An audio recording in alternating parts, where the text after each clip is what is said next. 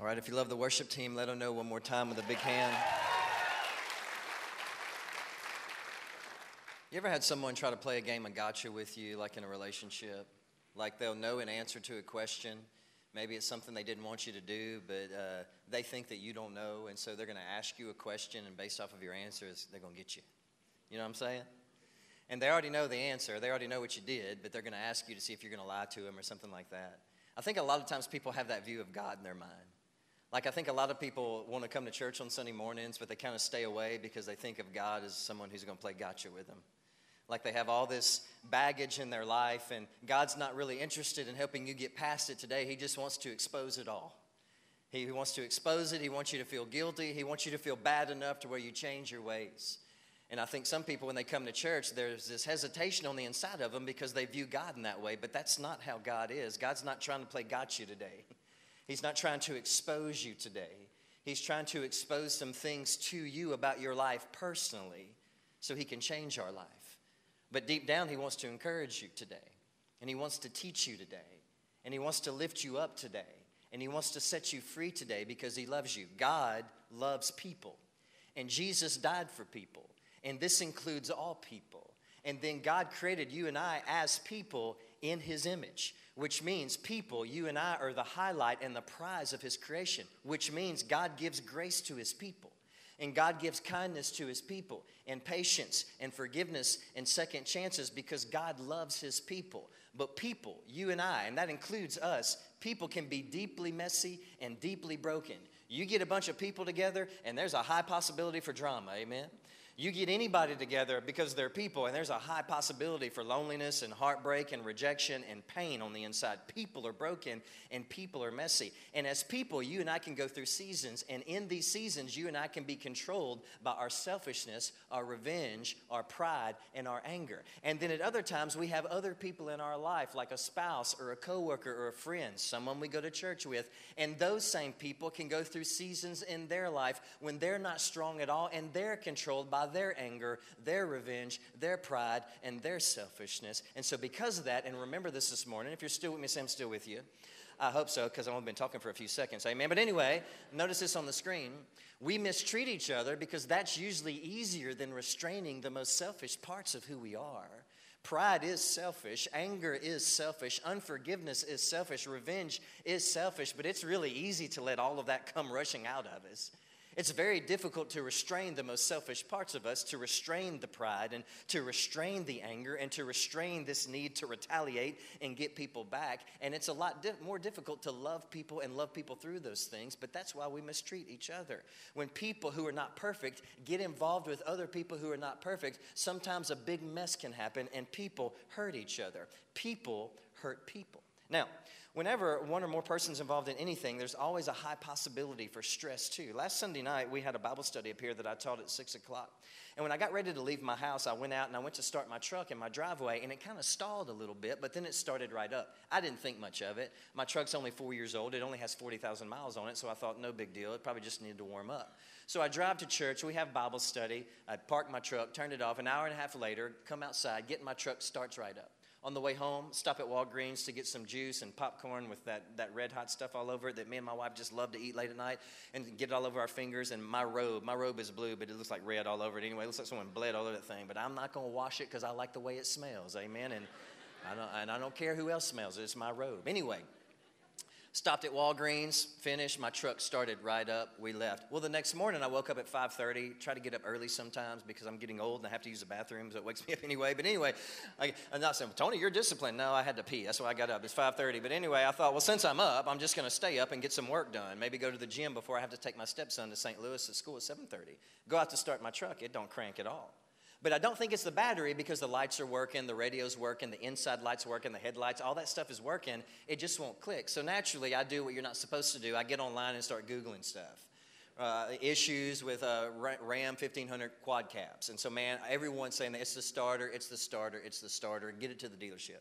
So I would start it, and sometimes it would crank, sometimes it wouldn't, and this just went back and forth all morning until finally I tried one last time, and it started. So I just drove straight to the dealership right here across the street. I didn't make an appointment or anything. I said, man, it may not start again, so I'm going to go. And as I'm going, my engine light comes on. So when I finally get to the dealership, they say, Mr. Bork, what's wrong? I said, man, my truck won't start. And so the mechanics would walk up and they would say, show us. And I would crank it and it'd start right up. They'd walk away and I'd try to start it. It wouldn't start at all. They'd come back and say, is it still doing that? I said, man, it just started. Let me show you. And they'd start right up. They'd walk away and then it wouldn't start at all. And I got to be honest with you, it kind of felt like I was in a relationship with a very painful person. And this is what I mean. When I needed my truck to work, it didn't work. And then when I needed it not to work so I could show the mechanics what was wrong so we could deal with the issue and fix the issue, it would work all the time. So basically, it was just not being consistent. When I wanted it to work, it wouldn't work. When I needed it not to work, it would work. And then I started thinking about this. Have you ever been in a painful conflict with someone else and it kind of followed that same pattern? And this is what the pattern looks like. And notice this on the screen. The relationship is just not consistent. When you need peace, there's usually more conflict. And when you try to address the conflict, they'll give you brief moments of peace so you'll forget about the pain that the conflict just caused. You ever been in a situation like that? Man, I need peace. But the reason why I'm not happy is because right now, because of you, I have more tension and conflict in my life than peace. Have you ever been in a relationship like that? That's exhausting. And by the way, most relationships don't break apart because something really bad happened. I've seen couples work through cheating. I've seen couples work through financial issues. I've seen couples work through mistrust. I've never seen couples survive exhaustion. When you're exhausted, most of the time, people just call it quits. And it's not the big things that exhaust you. It's the little things that exhaust you in a relationship. Like when you need peace and there's always tension, always tension, always tension. Someone always finds something wrong. Sometimes I want to ask people, do you ever see the bright side of anything? It seems like you always find something wrong with someone else. And then when they realize that you're quickly getting past your limits and to the end of your rope, they'll start giving you more peace because they know they want you to forget about the conflict that they just caused. But not only do people do that to you, guess what? You do that to people too. We're not all victims in here today. Sometimes we're violators too, amen? And listen, you have people in your life right now that are manipulating, but sometimes you can be manipulating too. A lot of times we're not consistent. And so you and I do the same thing. Again, we have anger and revenge and pride and selfishness in our life. And many times you and I are not consistent with how we deal with it. And so people hurt people. And hurting people always hurt other people. Let me say that again so you catch that, okay? People, because we're all deeply broken and selfish, people hurt people. But hurting people always hurt other people because they're hurting on the inside. When we as people fail to be consistent with our forgiveness, with our love, with our patience, with our kindness and compassion, then we as people hurt other people.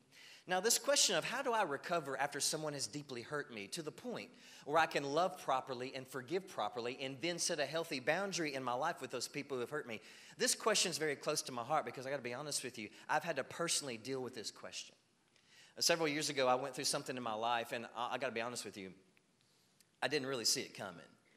And my pain was at the hands of other people. I was the victim of what they did to me.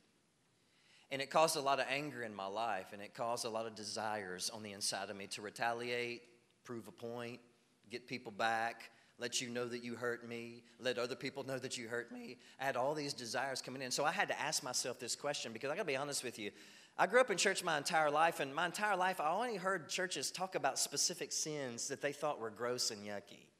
And they would call these sins dark and evil. And it was mostly things like, getting drunk and getting intoxicated and making stupid choices and being careless sexually and all that kind of stuff. And we talked about those specific things, intoxication, as just gross and dark and evil. But I got to be honest with you, we never really talk about unforgiveness as being very dark and very wicked, but it is.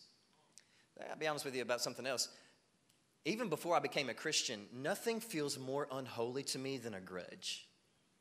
Have you ever just had a grudge and you held on to it and on the inside you knew, man, this feels dark. This is not how I'm supposed to be. I'm not supposed to live this way. Nothing feels more sinful. Nothing feels more wicked to me than holding a grudge and unforgiveness. And so personally, I had to deal with this and ask this question. And anytime someone else in this life deeply hurts you, then you start to deal with these issues. The issues of, do I show grace or revenge? Love or retaliation? Patience or get them back? Understanding or bitterness? And you deal with all these things, and I found that in my life right away, there's a fine line that I have to walk in. This is the fine line, and I think that many of you will identify with this morning. If you're still with me, say I'm still with you. Notice this on the screen. I really want to offer grace because unforgiveness feels dark, but I also want to practice some self-respect. I want to forgive, but I also don't want to be taken advantage of. I'm not a doormat. I want to love, but I also need distance from the people who have drained me. And I try to walk this fine line all the time. I really want to give people grace, but I don't want to be a doormat. And I want to have some self-respect. And I don't want people to step on me and walk all over me over and over and hurt me over and over and over again. So there's this desire, because I love Jesus, or at least I try to offer grace and forgiveness. But at the same time, God created me in his image, and I want to have some self-respect, and I don't want people to run over me over and over and over again. And this is a fine line to walk, amen?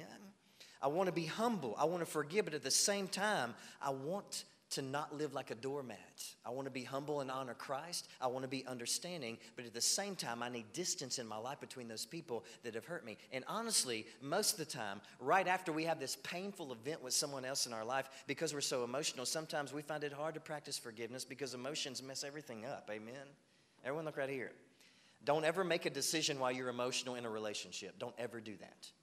Because when you're emotional, you don't see things clearly. Even when you think that you do not have clarity, because your greed is getting in the way, your jealousy is getting in the way, your anger is getting in the way, your low self-esteem is getting in the way. Emotions always cloud our clarity. And so when we go through pain at the hands of other people, we're always emotional.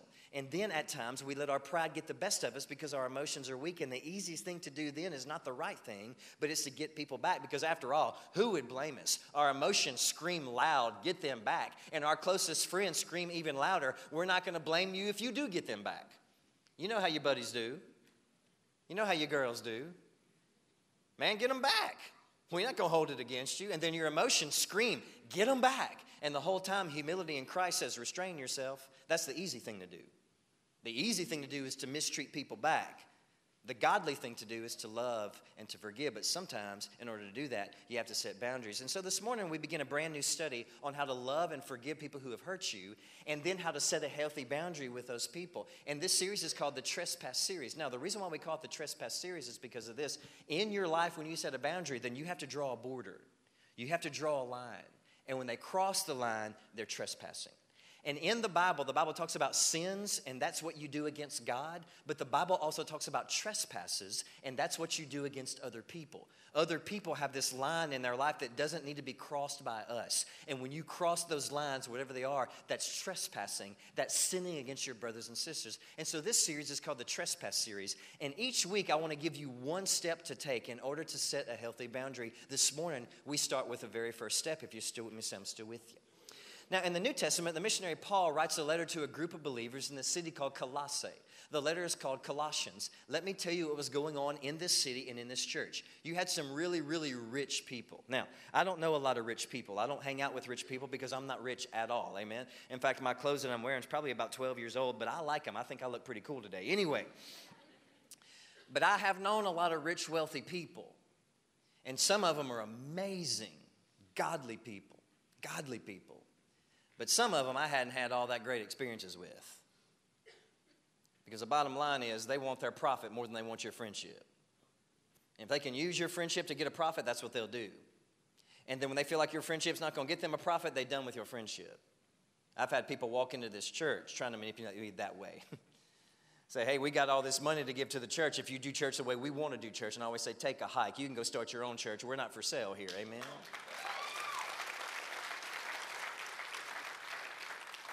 But in this city and in this church, you had very greedy people that were taking advantage of people, business deals that would rip people off. And so naturally, the other believers in this church were hurt, they were wounded, they were deceived, they were mad, they were angry. And then Paul comes along, and Paul says something in Colossians chapter 3 to deal with their anger, to deal with their unforgiveness. Basically, he was saying, hey, this is on you.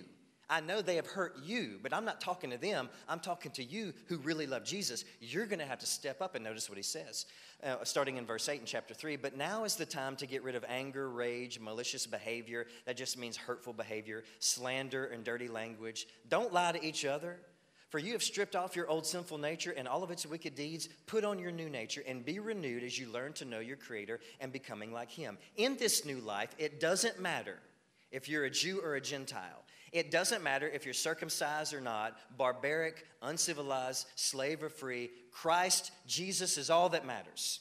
And He lives in all of us. Since God chose you to be his holy people that he loves, you must clothe yourselves with tender-hearted mercy, kindness, humility, gentleness, and patience. Put it on like a coat every single day. Take off those old clothes of anger, retaliation, bitterness, pride, selfishness. Every single day you wake up with those clothes on. You're going to have to take those off on purpose. And every single day you wake up, you're going to have to put a new life on. And that new life is dictated and dominated by a tender heart and humility and love and forgiveness and mercy. He says, remember the Lord forgave you, so you must forgive others. Why? Because God forgives you. And above all, clothe yourselves with love, which binds everything together in perfect harmony. And let the peace that comes from Christ rule your hearts. For as members of one body, you're all called to live in peace and always be thankful. Now, anytime we read a passage like this, it's very important not to ask this question, Tony, what does all that mean? Don't ask that question. Ask this question, Tony, what does all that mean for me and for us right now here today? Now, in order to help you understand that, I wrote a paragraph for you. And in just a moment, we're going to put parts of that paragraph up. And if you have a phone or an iPad today, take a picture of this. If you're trying to write notes, try to write really fast, but it's a lot. And so what I basically did was I wrote a commentary for you that puts this passage in our language today, and it helps us understand it, and it helps us apply it. So this is what it is, and notice this on the screen. Notice what Paul says. The best time to deal with your feelings and desires to retaliate is right now. So when someone hurts you and you have these desires to get revenge, Paul says the best time to deal with it is right away. Don't put it off. That's why he says now is the time to get rid of your anger. Now is the time to get rid of your rage and your malicious behavior and your unforgiveness. Get rid of it now. Don't put it off. Then he says this, and stop responding to the hurt that people have caused you like you used to before you developed a relationship with Jesus. So Tony, what does that mean? It means stop acting like someone who's not a Christian when someone hurts you and you feel like you're justified because someone hurts you. Go ahead, give it up. That's pretty good. Stop responding like you did before Jesus. We do that all the time as Christians. Someone hurts us and our initial response is the way we used to before we even knew who God was. Paul says that's your old life. Don't respond that way anymore. Respond like a Jesus follower. That's why he says don't lie to each other, for you have stripped off the old and you've put on the new, your new nature. You also cannot expect God to forgive you if you don't want forgiveness for those who've hurt you. Jesus is their God too. Jesus loves the people who hurt you, just like he still loves you when you mess up. Amen? You know, I think a lot of people in church feel like God, they're God's favorite. Well, I know God loves everybody, but I mean, you know, I go to church all the time, so I'm God's favorite. I read my Bible an hour a day. I'm God's favorite.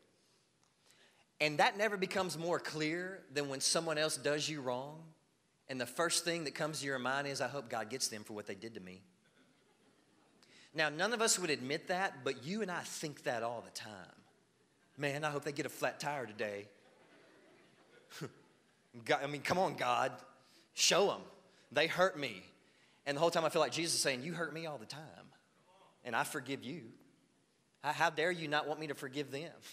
You know what the Bible says? The Bible says that God's not racist, that God's not prejudiced, and that God has no favorites.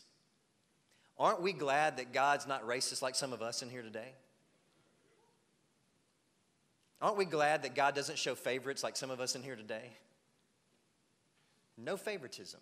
So you can't expect God to forgive you if you don't want God to forgive the people that hurt you. That's why he says it doesn't matter if you're Jew or Gentile, barbaric or civilized, slave or free. Christ is all that matters because he is everyone's God. Amen.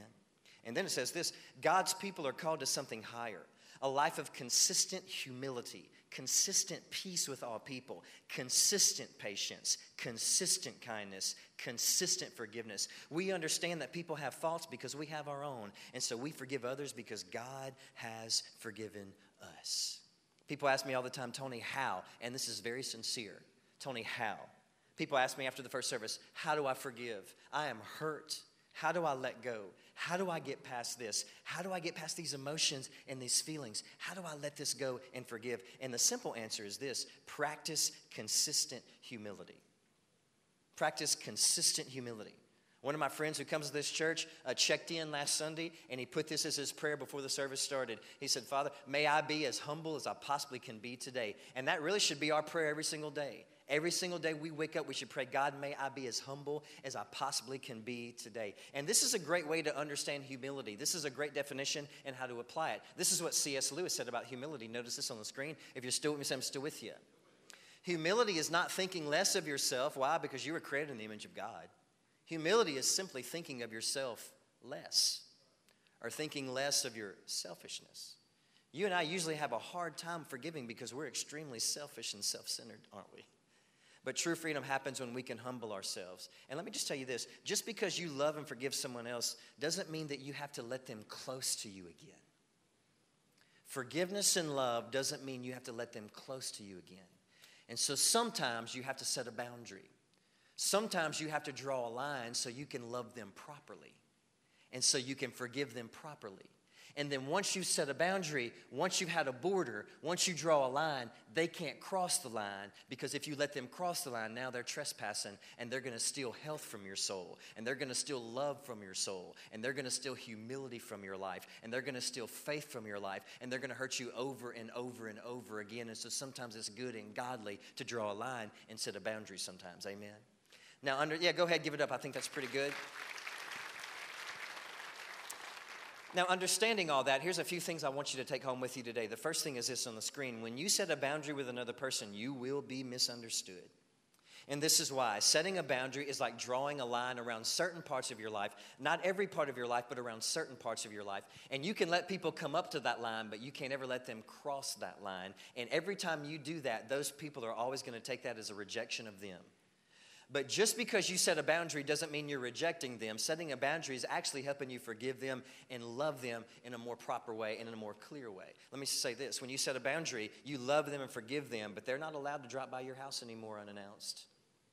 Why? Because it takes emotions away from your soul. It steals health from your life. You're going to wait to answer their phone calls or text messages 3 days later. You're not going to jump every time they want you to jump. You unfollow them on social media now. You can have brief civil interactions with them, but you cannot be friendly with them and you cannot hang out with them. And the reason why is this, because if you let them cross that line, they're going to hurt you over and over and over again. And also so you can create some space and distance so they can get the picture that they need to back off from you. Now, anytime you do that, you're going to be misunderstood, and they're going to take that as you rejecting them. But here's the deal. If you don't set a line, they're going to take you past your limits. And every time they take you past your limits, guess what's going to happen to you? You're going to blow up on them. And you're not going to practice humility. And you're not going to practice love. And so anytime you do that, this is kind of what happens to people. You all of a sudden start to see their selfishness and their manipulation. And that gives you another indication that you need to set a boundary with these people. Several years ago, Jackie, my wife, had to do that with someone in her life. It was actually a relative. And this person had hurt my wife, Jackie, over and over and over again her entire life. It was always very non-consistent. Sometimes it was good, sometimes it was painful. There was lies, there was manipulation over and over and over again. Then a few years ago, this person did the same thing to Jackie and also to me, and Jackie had enough. And so Jackie told this person, a member of her family, she said, hey, you know what? I love you, forgive you. You can't come over anymore. I got to think about my son and my stepson and my husband and my mom and dad right now.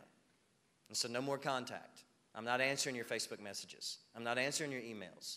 I don't want to talk to you on the phone. I love you and I forgive you, but I have to think about the health of my soul.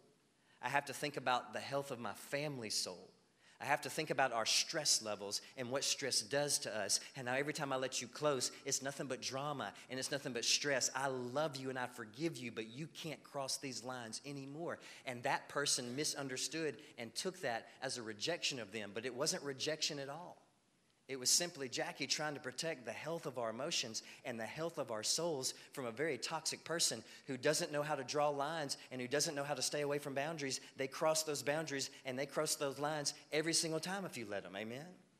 And so sometimes they take that as rejection, but that's just you trying to love them and forgive them properly, because if you get close to them, your anger is going to fall out on top of their head. Amen?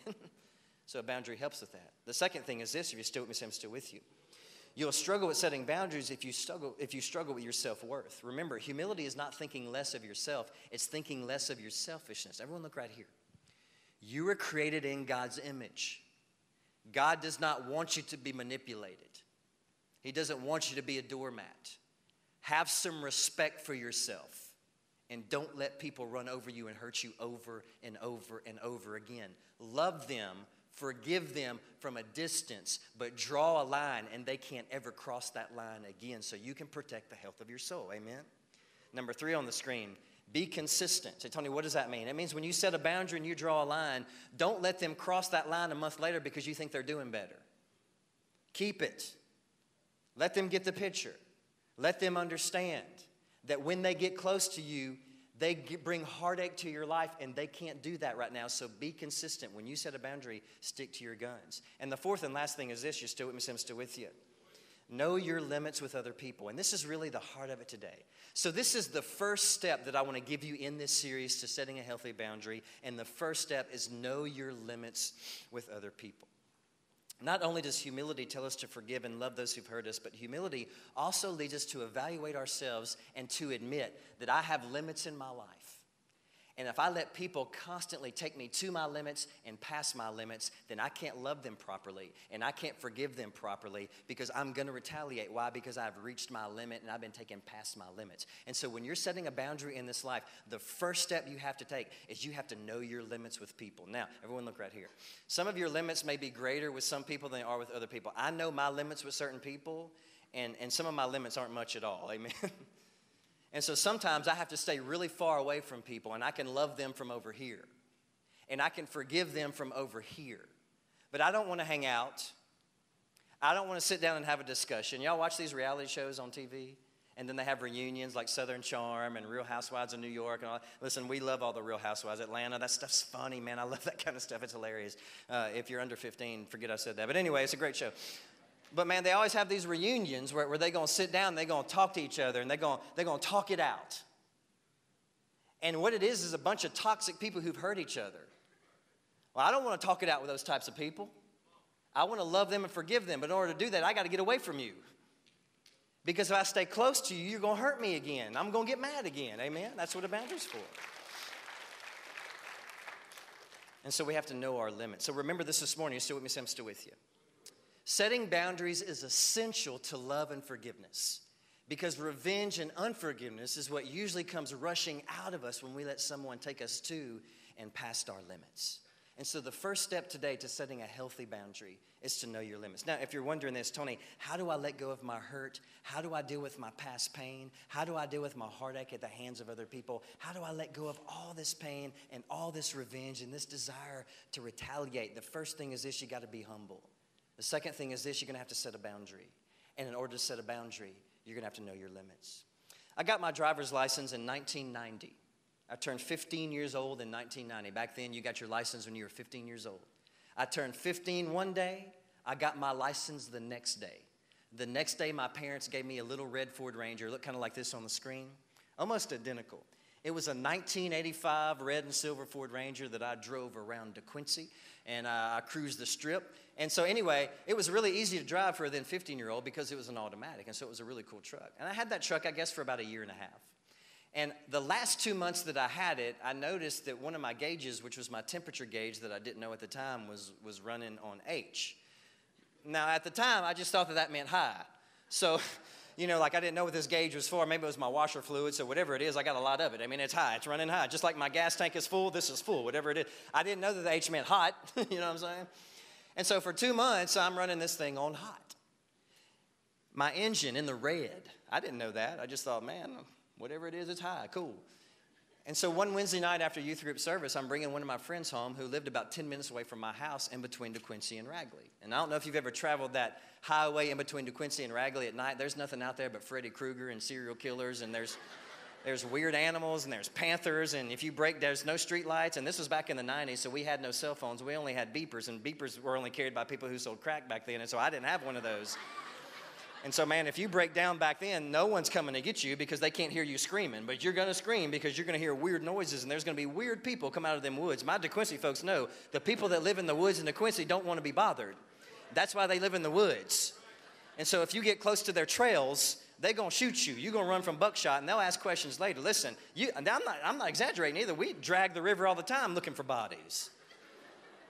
That's true stuff. And so, man, you want to break down, it's scary. So, man, I'm cruising, trying to bring one of my friends home, and then my truck starts to slow down, and I see smoke coming out from underneath my hood.